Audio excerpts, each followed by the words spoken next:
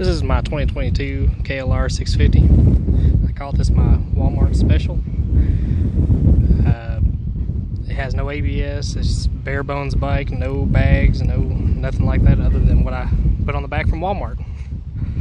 This is a $17 cooler from Walmart, strapped down pretty good with some bungees. Took and stuck a backpack from Walmart on the back.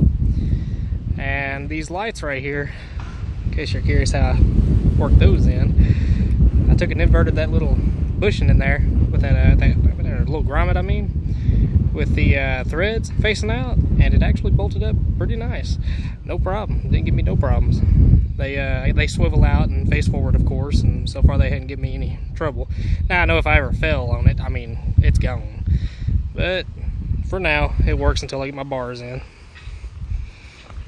Well, this is what I got so far. So far, it's been a good bike and hasn't been too bad to ride.